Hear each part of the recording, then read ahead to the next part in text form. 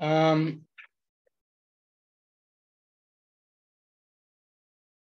every time they mention the founders of Fellowship of the Spirit, they'll mention Gary and Mickey and Don Pritz. But I bet you Marie was also part of that mix. I mean, could they say behind every great man is a woman? So anyhow, I love this woman. She's a powerhouse in Al-Anon and just a lovely person, very warm and affectionate and giving. Help me welcome Marie.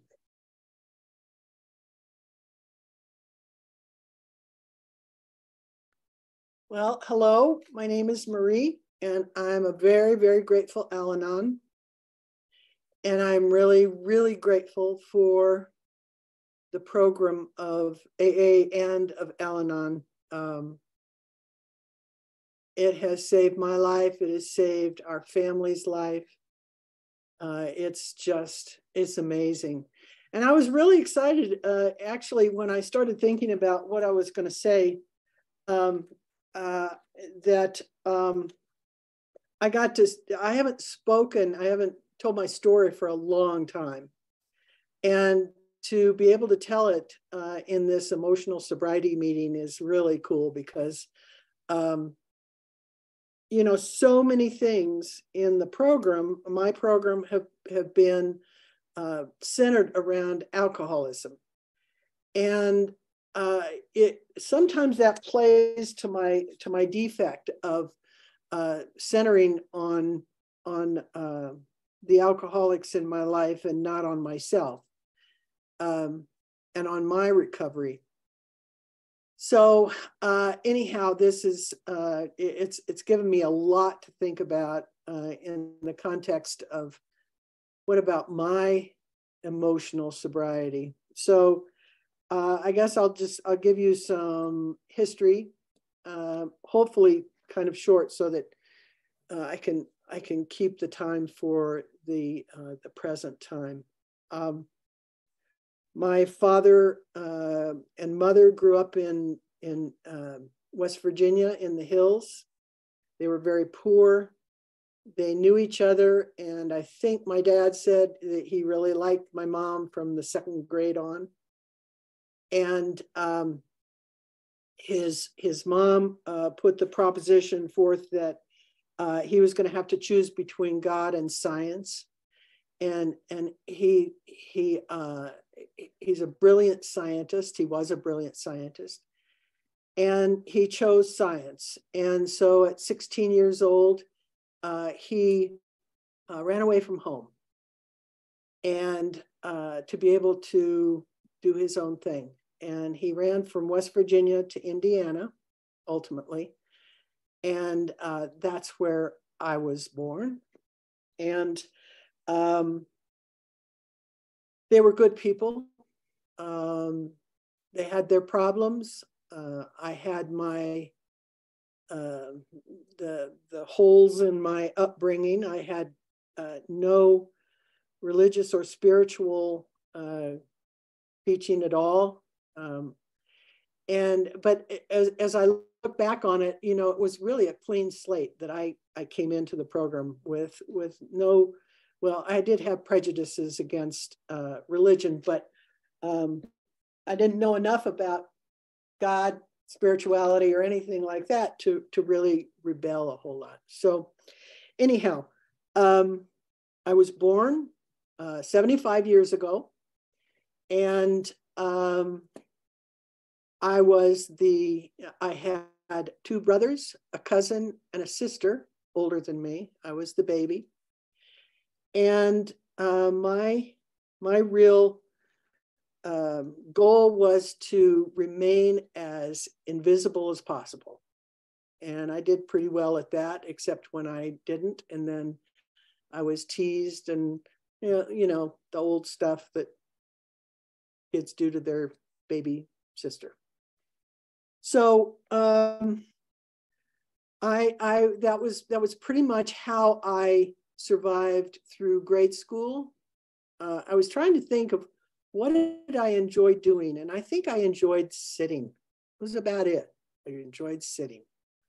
We had a cabin in the woods that my father made, and I sat. I sat in the swing. I just sat. So I was not a very active person. So anyhow,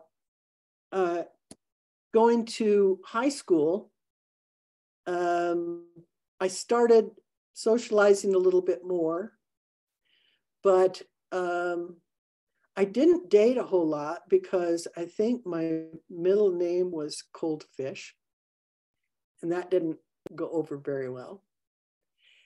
And invisible. I wanted to be invisible, and I think I did pretty well at being invisible. So, but I was a good student, and when it came to go to college, I decided to go as far away as I had ever been, which was Denver, Colorado. So I went to DU, and the dam broke. You know, I was loosened from the constraints of parents and rules, and I put a lot of value on finding the role that I was supposed to fit into and doing that. And so that's where I got my morality, I guess you would say. We didn't talk, in our family, we didn't talk about amends or defects of character or God or anything like that. It was all very practical and very scientific.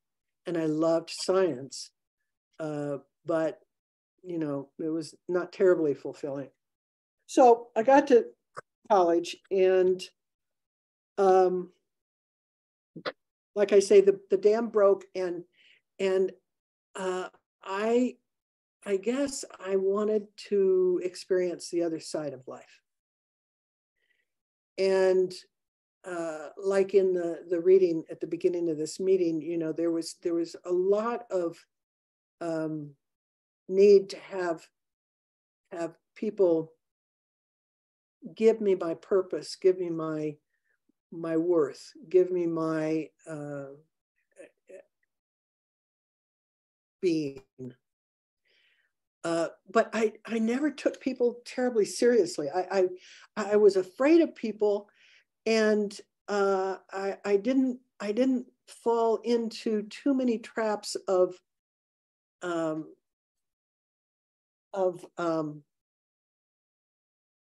worshiping the people around me. You know, they were just kind of, to me, they were kind of stupid, you know, and so I was above them and I was not a part of them. And so there was not a lot of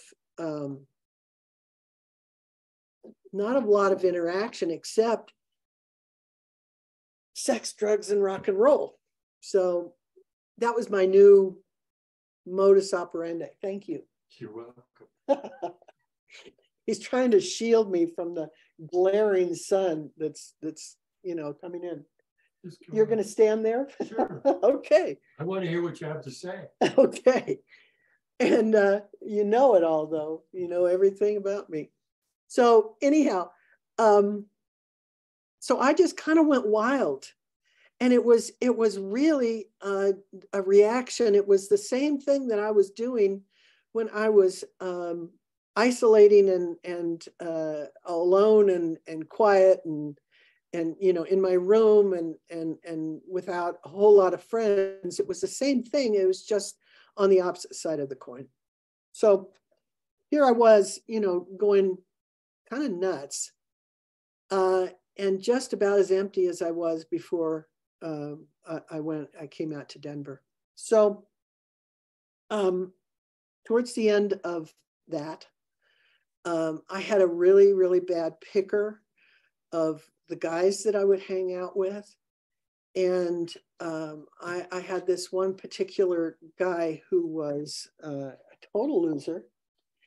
And so we, perfect, thank you. And so we went to a rock concert in Macon, Georgia. And in the time that I was in college, I was trying, I did mescaline, I did pot, you know, I didn't like booze very much. I know that I wasn't an alcoholic, especially when I was in high school, because one of my friends would say, well, let's go get some booze and sit in the parking lot and drink. And I said, why? So to me, that's looking back on it, you know, I didn't have that need to numb myself out, especially in high school. But in college, I was kind of trying to find that numb place, and you know, honestly, it didn't work very well. So went to Macon, Georgia. This was the summer before I graduated from college, and I was wandering around by myself, and somebody that I didn't know offered me some acid. So, you know, being as stupid as I was at the time, I took it. You know, what the heck?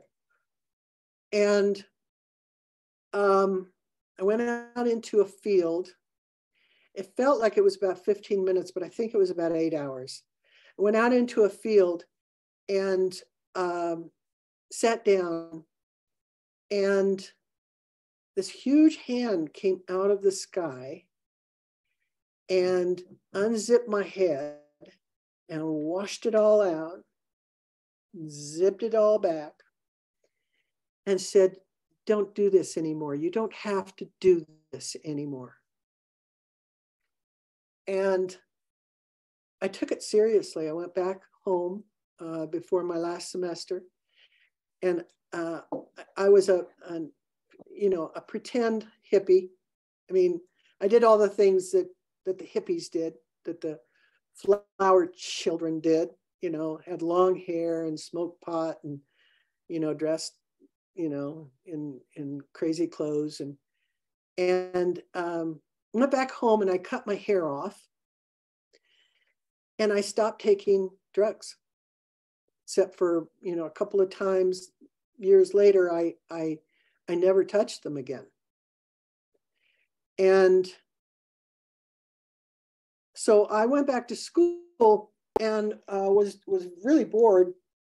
And so I got a job, you know, very unhippie like, and I got a job. And at that point, I met the completion of my personality, which was Mickey. And he was exciting like I hadn't experienced. He was a drinker. I didn't typically go out with drinkers. I went out with potheads and, you know, people who were doing drugs and stuff, but not so much drinkers. And he was a talker, and I love that. I think it's maybe. All right. Yeah, I think so. You look great. Oh, thank you. And so we got along. I mean, it was like two parts of the puzzle fitting together. And it was just kind of amazing. So within 3 months, we were engaged and married by New Year's Eve, and with a muffin in the oven. But the thing that he reminds me about all the time, and I you know, he holds it in the bank, is that he asked me to marry him the night before I found out I was pregnant. So that was a good thing. So anyhow, we we got married, and the description that really fits the transition that happened, because mind you, I was always in the role that I was in. So I went from being a hippie to green polyester pantsuits. It's the best way to describe it. I was now the very proper woman, wife, almost mother. So we had a real change come over us. Well, I did anyway. His change was that he continued to drink. And I had never really been around. My parents were not alcoholic. My brothers and sisters were not alcoholic. I really had never hung out with alcoholics. I hung out with losers, but not alcoholics. And so I didn't quite know what the limit was. And so I accepted it. I thought, okay, this is real life. This is what I've been missing. I've been missing real life. And so, when he brought the custodian home from his gig that he was playing at, and they were both totally drunk, I was like, okay. When he didn't come home until the morning after one of his gigs, I thought, well, okay, this is what I need to expect. So we went on. It was I'm very grateful that ultimately I only was in the active alcoholism, the drinking, for 3 years. Because then it took us a long time to come to any kind of emotional sobriety within our marriage, within our lives. And around the time that he was, that he had decided that he was really having a hard time with alcohol, I had gotten to know somebody, and I was babysitting her child, and she was going to Al-Anon, and she suggested, she said, I was very, very lonely because it was really just our daughter and me at home, and then Mickey was elsewhere all the time, either at work or drinking or then eventually to meetings all the time. And so she said, there's this great program where you can go and meet other women and other people that they like to talk. They like to talk about things. And it's free. And we were poor. We were always poor. And I thought, that's really great. And she said, the only thing is that you need to have an alcoholic in your family or a close person. And I don't, my dad didn't drink, my mom didn't drink. And I'm trying to figure out who the heck I could grab as my, qualifying alcoholic. And I knew Mickey was crazy. So, he and I had been talking about putting him in the nut house, but it never really came down to alcohol being the problem. So when he called AA, apropos of nothing that I knew about, and he called AA and he told me that he called AA, I was like, yes, okay, I qualify for this program where I can go and be with people. And so that was like really, really good news for me.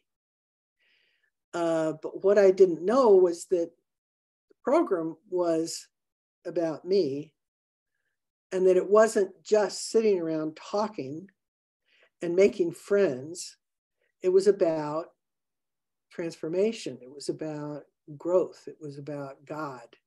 It was about amends. It was about all these things that I knew nothing about.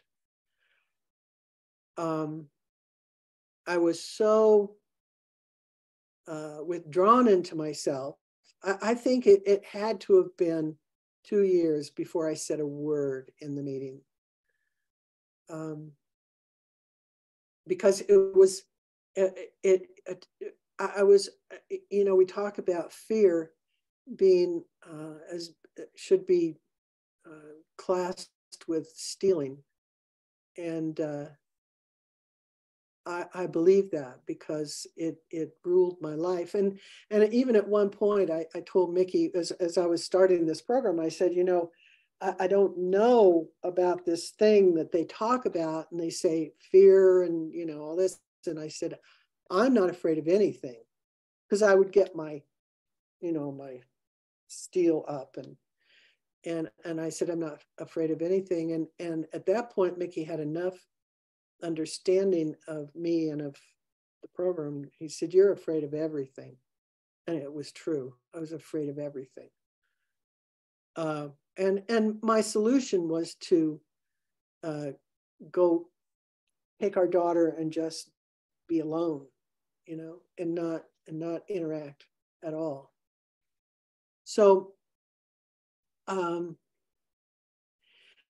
so my journey, the journey of emotional sobriety, I would love to say that I'm emotionally sober all the time.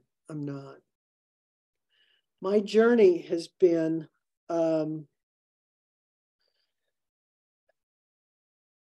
long one.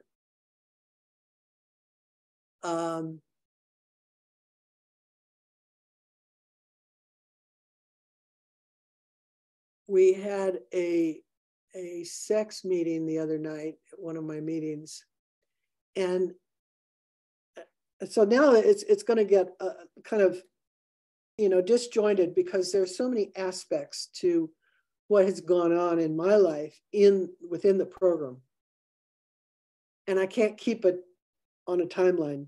It just, you know, it's sections. I was really, really ashamed of what I did during those college years,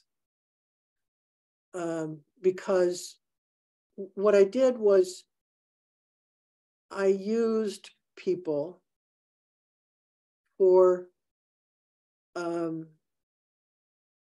the need of getting any kind of value at all. And I can't say that I really cared about most of the people that I hung out with. And the sexual part, you know, was, like I said, I did not grow up with a morality, including, you know, you don't do that and you don't do that. My dad always said, do whatever feels good. You know, that was his philosophy. But at the same time, you know, I knew that what I was doing was wrong somehow, and I couldn't put my finger on it, but I knew that I had to keep it secret. And so when Mickey and I got married, I felt the obligation to keep that part of my life private so that he would continue to respect me.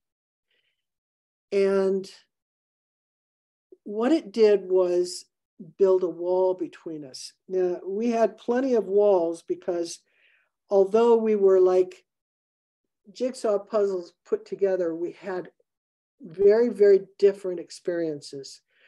And I don't know if it was different viewpoints, because I really didn't have so much of a viewpoint except what was in front of me. Whoever was in front of me, I agreed with them. And so that was my viewpoint. But I knew that somehow I was going to break our relationship if I ever let him know who I really was or who I had been. And so 20 years into our marriage, my sponsor, or not my sponsor, because I didn't have a sponsor at the time, but what I was hearing at the meetings was there are 3 parts to the inventory, and one of them is about your sex life, activity, whatever. And I heard that, and I kept hearing it. And I finally, even though I didn't want to do it, and every time I did the steps, I would avoid that part, because I knew that was like, it was going to be bad stuff. But I finally heard it, and I thought, I'm really, really having a hard time here. And Mickey would say many times to me, there's a stranger here in our relationship. And I didn't quite know what that was, but I kind of knew what that was. So, like I said, I didn't have a sponsor at the time. There were times when I was in between sponsorship, and this particular time was probably way too long, probably a couple of years. And I knew that eventually I was going to have to tell Mickey everything. I had gotten that far in knowing that the secrets that I was keeping from him had become a wall between us. And if we were ever going to make it as a team, I was going to have to tell him this stuff. I didn't know what, to eliminate in the whole story, but I decided, and I asked him, I said, can I 5th step with you, my sex inventory? And I don't recommend this to everybody. I don't think that that's necessarily the answer for everybody, but it definitely was the answer for us. And he didn't hate me. He didn't withdraw from me.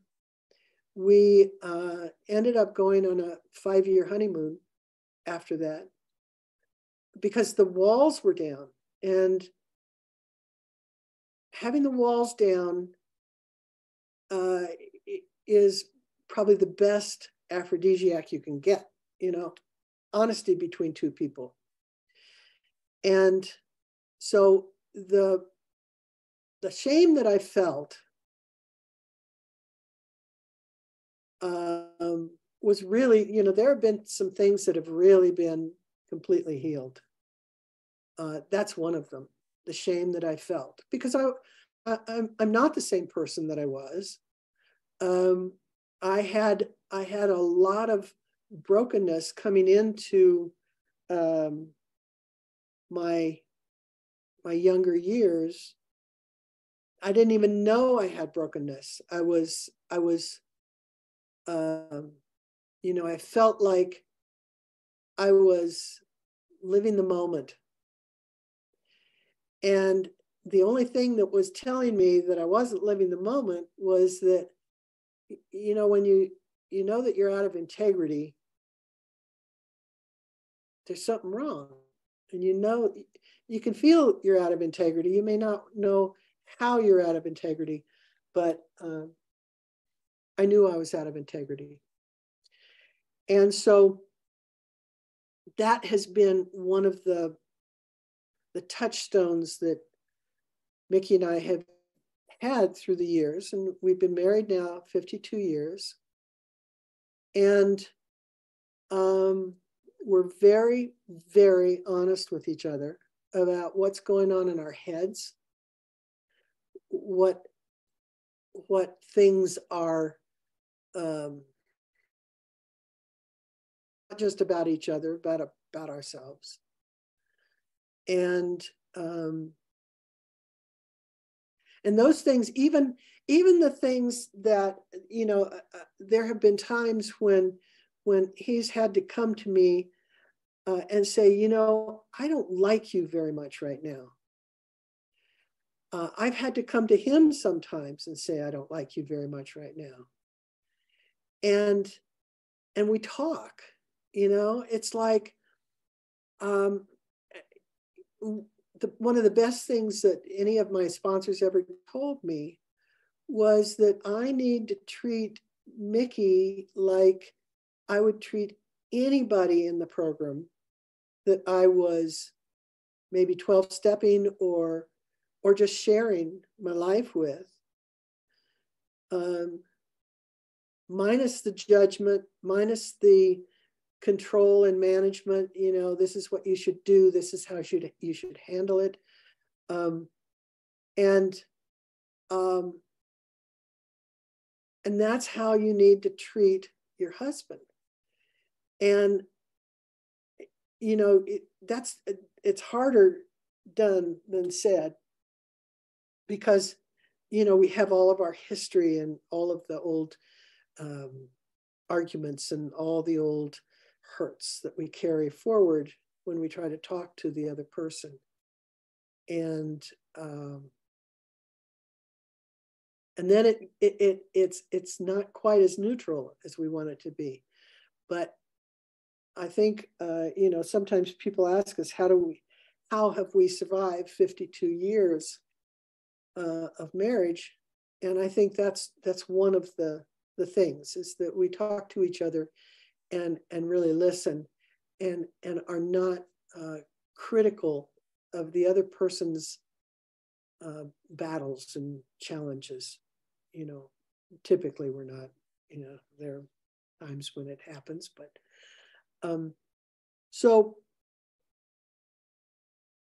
one of the things that that I've been doing is that I and some, I think about 8 other people, have formed a group, and it's about 3 years old now, and we've been doing core belief inventory together. And what's come up out of that is a lot of, I imagine, what you all talk about in this emotional sobriety meeting, which are the core beliefs, the lies that we depend on in our life to make decisions. My first one that I did was that I was afraid of people. And so a lot of my decisions were based on people were untrustworthy. So how do I maneuver that in my life? How do I manage to incorporate the fact that people are unreliable? What do I do with that? And some of these core beliefs we don't even question until we have to challenge them, you know. A lot of the, well, there are just many core beliefs that people were dealing with, especially, well, okay, one of mine was that if I was too troublesome, the people around me would get rid of me. I felt that from the time I was a little girl. You know, if you stay really quiet and really invisible, they're not going to get rid of you because they don't even know you're there. And so it was one of the things that I really had to address, because gosh, the number of decisions that I made based on that were outrageous. I mean, it was, you know, and I would do it without thought, you know. Okay, you know, you never disagree or whatever with anybody. So, you know, I've had to, and as we looked at these things, you know, I was amazed that they had gotten past a lot of the other inventories that I've done, because I would be focusing on individual resentments, or, you know, and they might come up in the fear or dishonesty column, and I would say, well, yeah, I didn't want anybody to get annoyed with me and get rid of me, but I never dug into it. And so that's one of those things that I really have considered as being my oh, thank you, as being my core belief lies that have really destroyed my peace of mind. And you know, how many of us have defects that we say, well, they're really not hurting anybody else, you know, so I don't think much of myself. So I don't feel like I'm that God really cares for me, or, you know, whatever comes up. And I'm not really hurting anybody. And in my transformation, I have had to find how that affects other people. And it really is surprising when you feel like you're invisible and you're doing stuff and you're saying, this doesn't hurt anybody except me. You know, okay, so it hurts me, but how much do we hurt our children, first of all? Second of all, the union we have with our spouses. I know it's torn Mickey up, our whole marriage, the times that I dismiss myself, and it really hurts him. And I have to take that into account. I have to recognize it, you know. I have to recognize how harmful it is to me, but also to the people around me. So, gosh, at 4 o'clock this morning, I had a whole lot more I was gonna talk about. Okay, so trying to think of some of those things. The fear that I've had of being a whole human being has been huge. The nicest compliment that Mickey gives me is that he says, you are exactly who you are. And that, to me, that's so miraculous, because I was always who other people wanted me to be, or who you know, we get role models, you know, Dennis the Menace, all the shows that we used to watch, right? This is what a wife and a mother is supposed to be like. This is what a sister and a daughter is supposed to be like. This is, you know, and I had all these, and they were my models. And I never quite fit into them, you know. They were there, and I tried to do it, and in a lot of ways, maybe a lot of people thought that I was successfully doing that. But the truth is that they never quite fit. And one Mother's Day, Mickey got me a drill for Mother's Day, and the kids were just appalled. They were like, you don't get your wife a drill for Mother's Day. And he said, that's who she is. And it's true. It's like, I have been able to be exactly who I am most of the time. can't say all the time, but most of the time. I mean, I behave myself when we have company. I might not be as quite as silly. Maybe I am. I don't know. But I have the freedom now that and to have that freedom comes with faith in God. And because you have God who is your, I don't want to say employer, but that's in the big book, but he's the big guy, you know, and I'm his daughter who he just loves. And, you know, this is honestly, this journey into emotional sobriety is a very solitary journey. We do it together because we hold each other's hands and we hold each other up and support each other and encourage each other. But the truth is that it's a very solitary journey. And I had a long time not trying to be Mickey, not trying to be my sponsor. You know, I saw these people and I admired what they had. So if I could be like them, I'd be okay.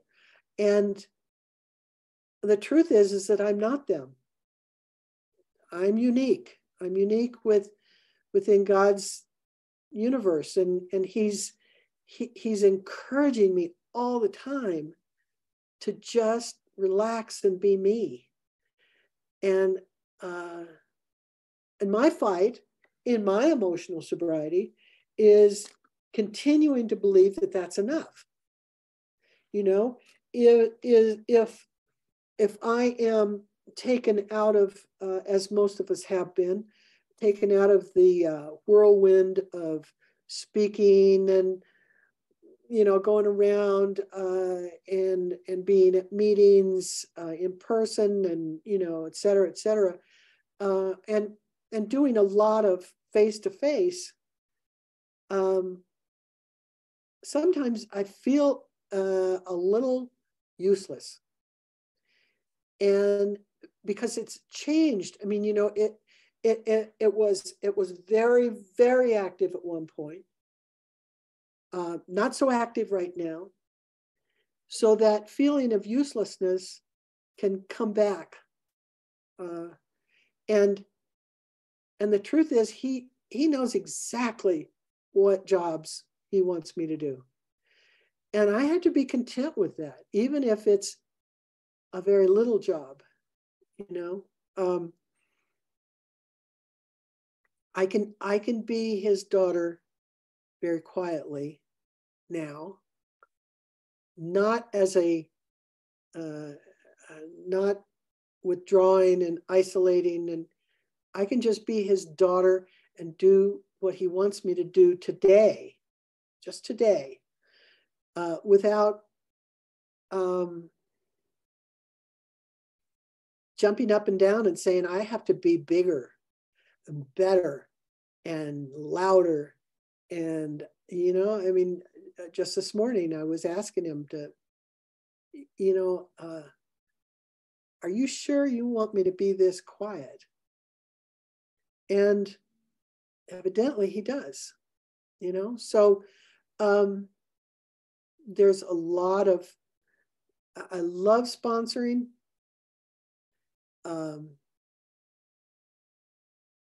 I have the privilege of sponsoring Gary and Julie's daughter.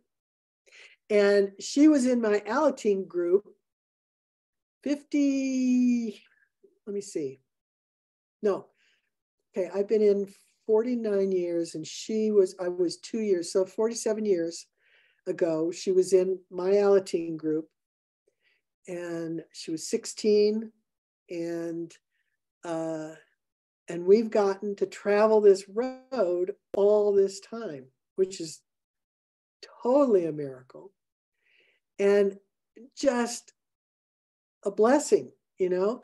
And you know, Zoom has made it possible so that I sponsor people in Hawaii and Indiana and all over the place. And it's, as a child, you know, even though I was isolated, I remember many times I would think, what do I want? What do I want?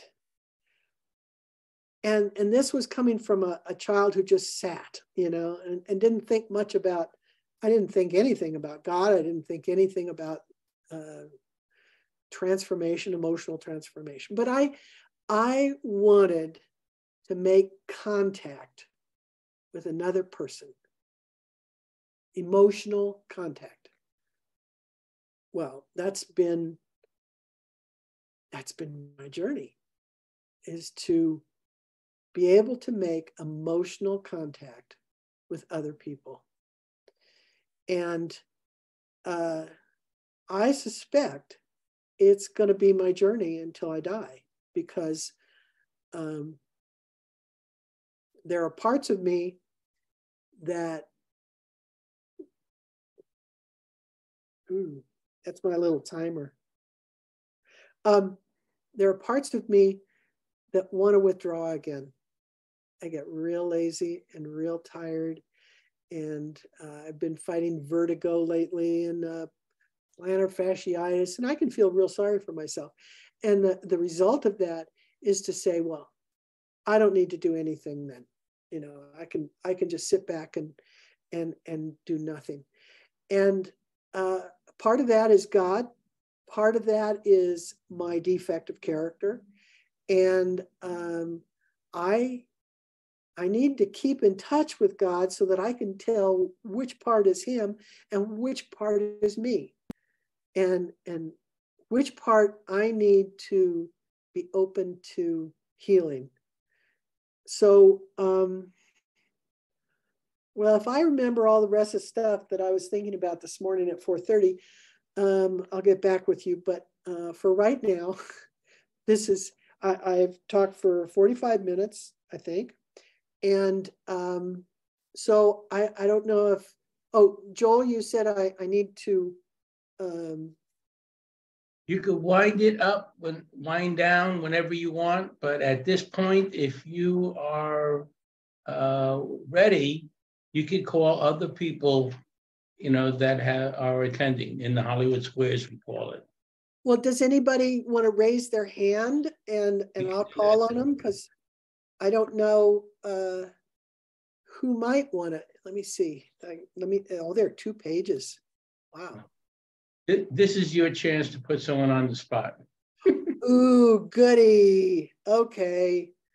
Well, I saw that Kate is here. She's not, her picture's not up, but Kate, would you share with us? Because you know me, kind of.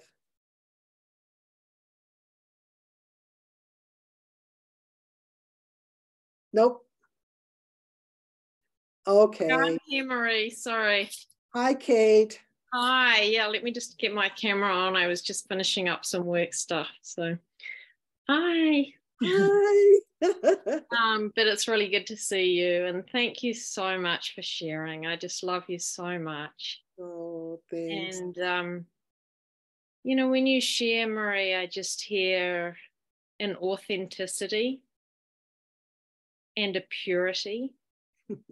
And for me, you're really a testament of those things that block us from the spirit. If we take the time and do the work of this program, that get removed so we get back to that pure essence that we all are. And that's what I see, and that's what I hear, you know, when you share.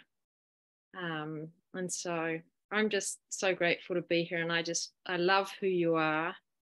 And you are more than enough exactly how you are. So thank you for being my friend. Thank you, Kate. I love you too. Well, I have to call on Mickey. That's a rule, isn't it?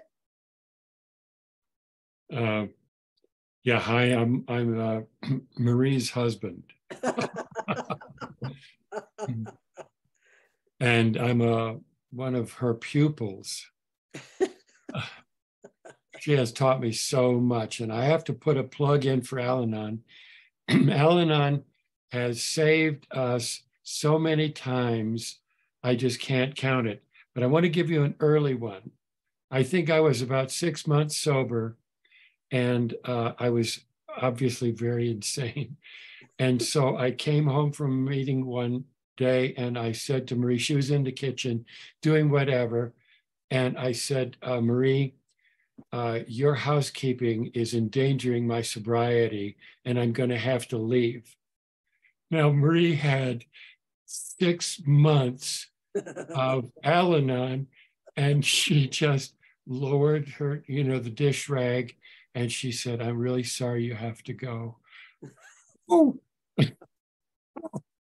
how's that for miracles? I mean, seriously, Proof of God. that's God. right in a nutshell what's happened, and it's happened repeatedly, and I'm so grateful, and so I also want to put this part in. Marie taught me that love and sex can travel together, because when I was coming up, I was crazy as hell. And so this has brought that into our lives. And there's a jillion more. And I just love you, sweetie. I love you too. And one of the things people ask us how we have stayed married for 52 years. And one of the things is to have a sense of humor, but also I have to say a lot of forgiveness. Mickey's had to forgive me for a million things. Today, a couple things, and I've had to forgive him for many things, and probably today, a couple things today too. But it's everything that I learned about being a wife, a partner, I got from Al-Anon, but I also got. I've hung out with a lot of AAs, and they are so passionate about their growth, sometimes much more than Al-Anons, because Al-Anons don't seem to have the axe over their head. You're going to die, and sometimes we take it a little casually. Okay, but I get the passion for this program and for God and for transformation from the AAs that I know. So, well, I'll just call on Gary and Julie, and then I'll open it up. How about that? Now you go. We are so much alike, and that's all I can. And by the way, one of your sponsees just came out of a meeting, and she's here on the Zoom. Karen. Oh, good. Yeah. Good. Yeah. But we've been married 63 years. Yeah. I lived with alcoholism 5 years, Yeah. active alcoholism, 5 years. That was enough. That was more than enough. I got tired of getting in the car, putting on the brake, and then the beer cans would roll out, that type of thing. But we had 3 kids in very short order. So what I'm trying to establish through emotional sobriety is my contact with my higher power. Yeah. My last sponsor is in a nursing home, and she thinks she's like 2. So I've been without a sponsor for a while. And Gary and I have, I think, a pretty good relationship when he does what I tell him. I'm a nut. That's true. People said, you like to clean house. No, I don't like to clean house. I like a clean house. And Kate, it is so good to see you. My gosh, it's been years and years. And we were going to try and come back to Cheyenne and Denver this year because it's Gary's 60th or 65th high school reunion. But we're just not able to do it anymore. We just can't get around like we used to. Yeah. And we've had all kinds of wonderful offers, but we're going to stay here in windy, rainy Indiana. Well, you know, you and Gary were role models for us because I don't know if you remember, but so many of the people that we hung around with way back then were breaking up as couples. They were divorcing, but you and Gary were this solid rock to hold on to. So thank you for that. What? You should have seen it from this end. Well, nothing's perfect. Thank goodness. Well, I met Gary so long ago, 49 years ago, and I asked him this crucial question. I said, do you do something if it's hard? And he said, yes. And I said, I don't do anything if it's hard. I've carried that with me. Okay, I'm going to open it up. So anybody who has questions or has comments or just wants to share, please do. You can raise your hand in the little thingy down there or just start talking. Unmute and start talking. You raise your hands by going to the reaction button. Yeah. If people don't raise their hands, I know names. I guess everybody went to sleep. Okay, Kate Yamo. Hi, am I unmuted? Yes, I am. Marie, thank you so much for your share. It was beautiful. My question is, you were talking about the core belief inventory group, or that you have a group of people and you talk about your core beliefs.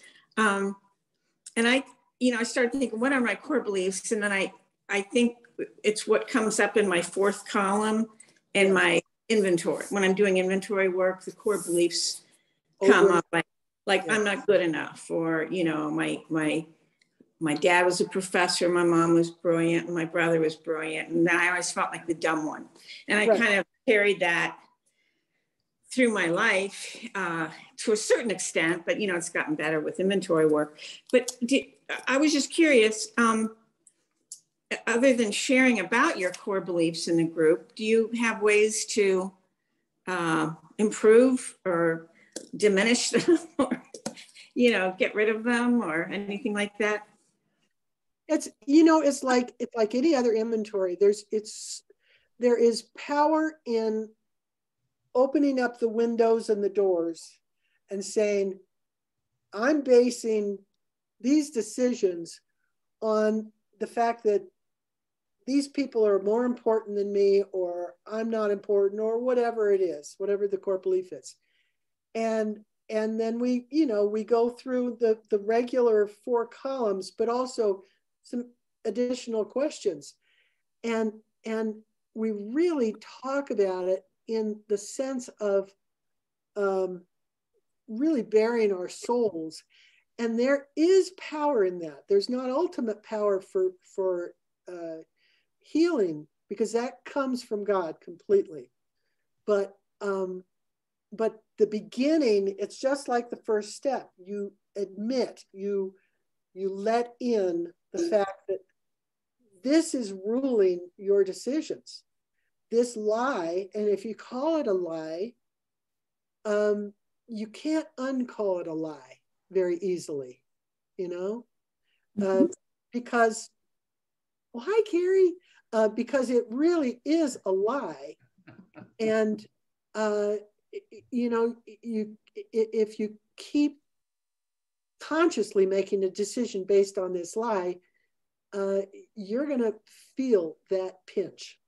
So that's the beginning. And then it goes to God. And over and over it goes to God, and over and over it goes to God. And then and we found we had a review of some of the core beliefs we did, and everybody was getting some, if not a great deal, of healing from opening up all those windows and doors. So Thank you. yeah. Carrie, hello. To unmute. Hello, dear. Hello. Your face instead of just talking on the phone. I know. I want everyone to know how much I've appreciated our relationship over the years and how much I have learned from you. And at the same time, we're walking through it together because we have so much in common. Our husbands are so similar. And we just, the folks are going to love. You know, I have been the beneficiary of your wisdom and your experience. And I just think everybody should know how fabulous you are. And I love you, and I will talk to you next Thursday. Thank you, Carrie. I called on you to get a little pat on the head, so thank you. I love you too. Okay, somebody else had raised their hand. No, come on, somebody. Don't make me feel bad. Brenda, Colorado. Okay. Ooh. I know names. Okay, Joel, it's you.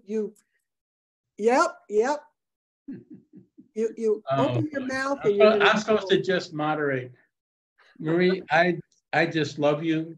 I fell in love with Fellowship of the Spirit when I first went to one of the conferences, and it was in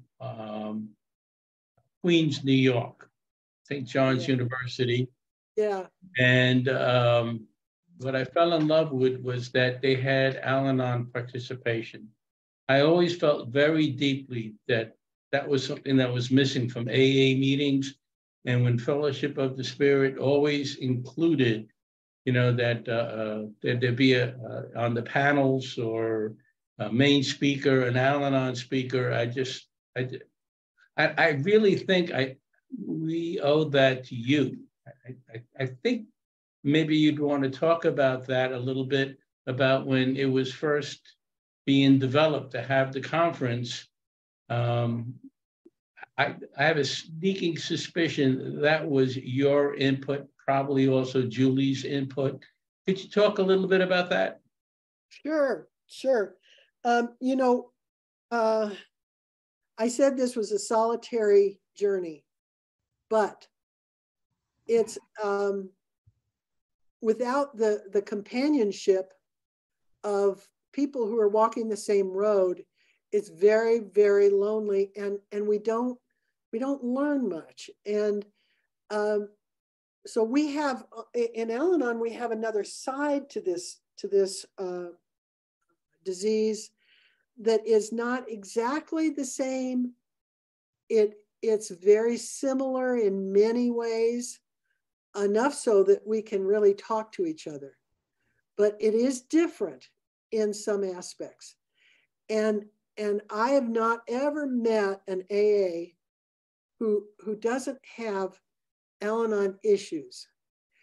And so when we first were in Gary and Julie's trailer, I guess it was in a trailer when we were there. Yeah. And we were talking about this conference. It was about the fact that this is a family disease, because everybody who is affected with alcoholism is going to affect something like 6 to 7 people close to them, okay? Al-Anon should be 6 to 7 times bigger than AA. It's not, but you know, there are a lot of crossovers, you know, a lot of double winners, but it is a family disease, so that if, you know, Mickey and I have seen so many people who the one person is getting sober and the other person is just saying, okay, you go take care of yourself, and I'm going to live my life, and you know, this is your problem. It's very, very, very difficult for that alcoholic to get sober and stay sober. And it's not that the Al-Anon is the motivation for sobriety. I think, at least in Mickey's and my instance, we could talk the same language. I understood what he was going through.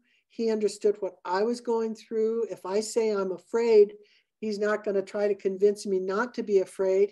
He understands and he listens. That comes from the program. It doesn't come from, you know, a normal relationship. You know, if somebody is just standing on the outside of the program and not doing their own emotional work, they might have a different reaction, you know, get over it, or you know, you're so weak, or whatever the reaction might be. But if we're talking the same language, we're able to really support the other person in their growth. And I know Mickey has supported me in my growth. I remember one time I said, I am so mad at you. And he was like, that is so cool. He said, you don't express yourself like that. You don't say that you're mad. And I'm so glad you're being honest. That comes from both of us doing this thing, you know? And so when we were talking about this conference, we were just really, I think, you know, Gary and Julie are a family in the program, and we're a family in the program, and we know the benefits of the family being involved. So the Al-Anons were included because we're part of the family. And then plus, when I came in 49 years ago, there was very little Al-Anon literature. Mm-hmm. And so we used the big book. So that's what we had. That's how you get well, you know? And so we didn't have a lot of literature that would say, you know, this is what you do. They've never come out with really great stuff, but they have some good literature on describing the emotional things of families of alcoholics, but they don't have much recovery. So, you know, we were having a big book conference.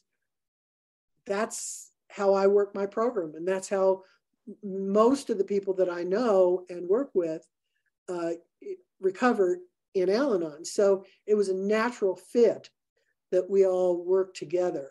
And plus I'm probably kind of pushy. So, you know, whatever.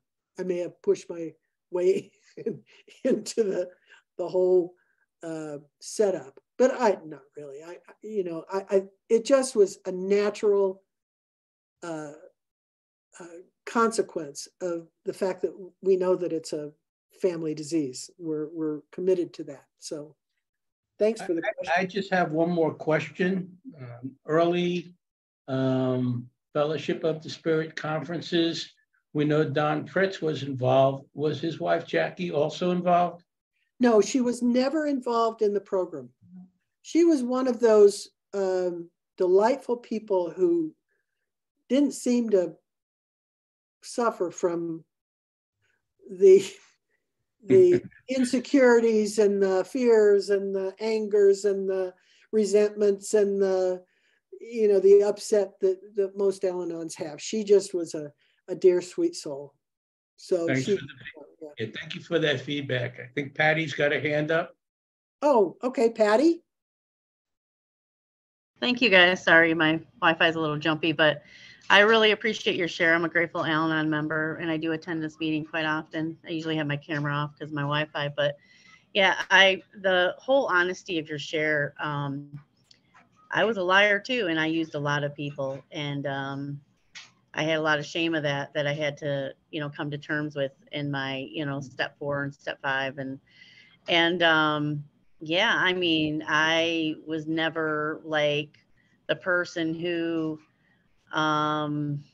you know, I wasn't the center of attention. I would just use people to kind of get what I wanted, you know, a lot of times. And I also get a lot out of the big book. I've done the steps through the big book, Alcoholics Anonymous, and which is why I really love this meeting. And I just know that I attend a lot of open AA meetings, and I get a lot out of the workshops, because I just apply it to, you know, my disease, you know, my thinking disease. And I'm just really grateful, and I'm glad I hopped on tonight and heard you share. Thanks for sharing tonight. Thanks, Patty. Appreciate it. Okay, we have 10 minutes to go. I'm pretty sure Sam's got some interesting questions to say. Sam Glenn, okay. What's up, guys? I'm Sam. I'm an alcoholic. Sam? And, you know, I think it's really, really cool whenever we get the opportunity to get some insight into a relationship that's gone on this long, you know. I mean, there's not that many people who have experienced 40, 50 plus years of marriage and partnership and change, you know, and stayed on a parallel road. I mean, you know, it's just, and it seems to me that, you know, there are these, you know, surrender moments in relationships where you either just, you know, forgive and come to another level, or it breaks apart, you know. And it's interesting. I was reading an author. It was a book on marriage, and the guy was talking about how most people, like at 7 or 8 years of marriage, experience this thing where they just want to just bust up. They want to quit. You know, everybody talks about the 7-year itch, you know, and but they get this overwhelming desire. You know, the sex has gotten lame. Maybe they're just bored with each other. They bicker a lot. They've grown apart. Yada yada. And then the interesting part was, though, he said that people who stick through that year, like, report a greater happiness with each other and a greater intimacy, you know. And I always thought that was so interesting, because in our culture, you know, like, I've been married a few times, but, you know, in our culture, it's just, you know, if I'm not getting what I want and my needs aren't being met exactly as my expectations are, then we just bust up, you know. And I think it's beautiful to see people like you and Mickey and Gary and Julie, because, you know, to give people a look under the hood of what it looks like to have a long-term relationship with another person. You know, it's just, I mean, it's hard in any kind of partnership, but especially in an intimate partnership, where you have to share everything, you know? Yeah. So, I mean, if you would talk, you know, a great way that I think would be cool to hear is, have there been times in your sobriety journey where you guys have been like, God, I don't think I can do this anymore, in your head or in your heart, and then walked through it and come to the other side of it? And I think you spoke to some of that, but, you know, does that come up for you? Absolutely. In fact, we split up for a whole 6 weeks one time. And we said, it's going to be 6 months. We're going to take a break for 6 months, and we lasted 6 weeks. But what was happening in that was that you know, we were pointing at the other guy and saying, you know, you are not this. You're not open enough. You're not kind enough. You're not whatever. And we had to come to a place where the finger pointed back at us, and we had good sponsorship, and that was really, really helpful. We had good sponsorship, and we didn't stop examining our own motives and that. We had gotten far enough in. I can't remember how long we had been in the program. Do you remember, Mickey, when we split up? Anyway, we did, and we were stronger after that. And we've gone through some really, really tearing situations of being attracted outside of the marriage and being seeing other possibilities. And honestly, I think it was God. It was the grace of God. I was lucky enough to, I was not raised in any religion, and I was lucky enough to come into my faith in my church, and so Mickey and I did a lot of praying together, and I think that the union of two people trying to seek God, we don't like each other sometimes. Okay, we just, because we're hard-headed, and and we have our opinions, and we don't give in very easily. And so, but if God is at the center of the thing, then you have you have more than your own opinion.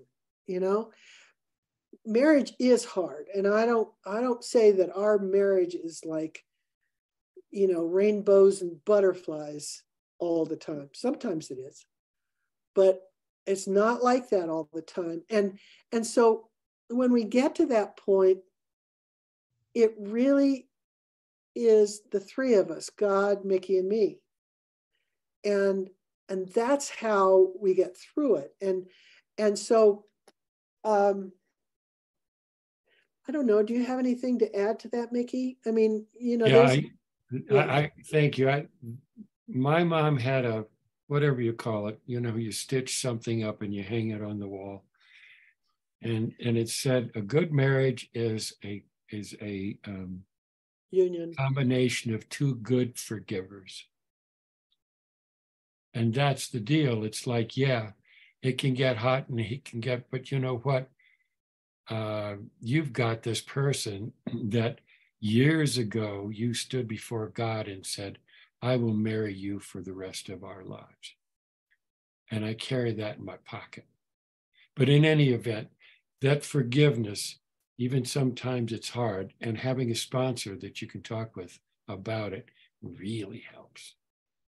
And I would also say that the more that I did inventory and looked into my own motives and my own defects, everything that I would blame Mickey for, I had in some way or fashion.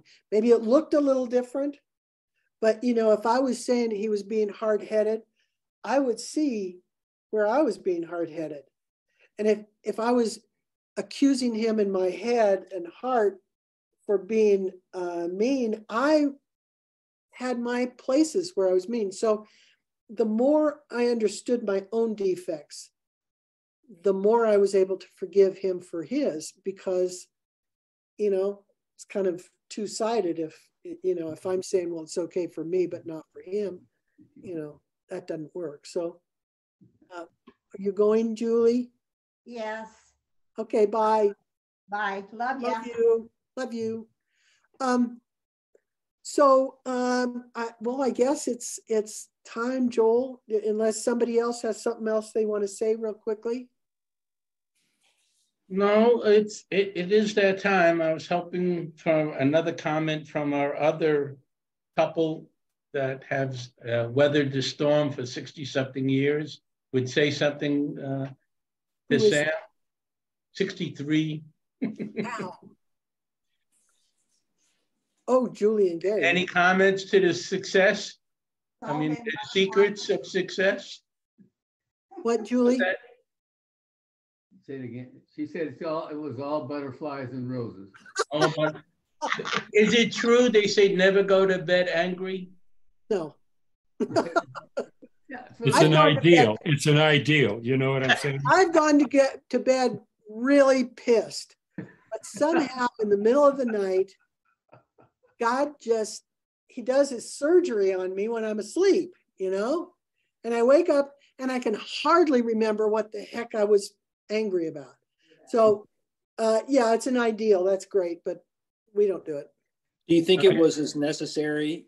Do you think you could have grown in the same way that you have as a person, not having been married as long as you have? Oh, no. I have been thanking Mickey lately for being the conduit for my transformation. I sometimes look back and I kind of say, okay, I was on that path. What would have happened?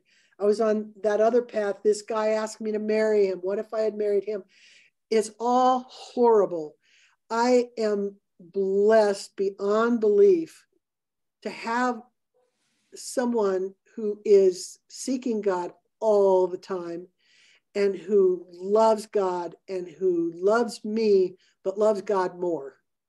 And people will ask us, you know, they'll say, what's the secret to your long marriage? And my answer is this, and I mean it. You put your mate number one. Yeah. The job can't come before it. You know, kids can't come before it. Kids can't come before it. You know, and we read an article long time ago to remember that our marriage is between us. We have children, we have grandchildren, but we married each other. That's our marriage. So, you know, this priority is before God, and he really honors it.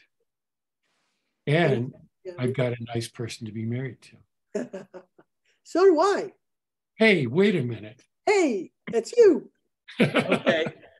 The way we close out this meeting is we go into our inner room and we say a prayer or we meditate and reflect on what was shared today.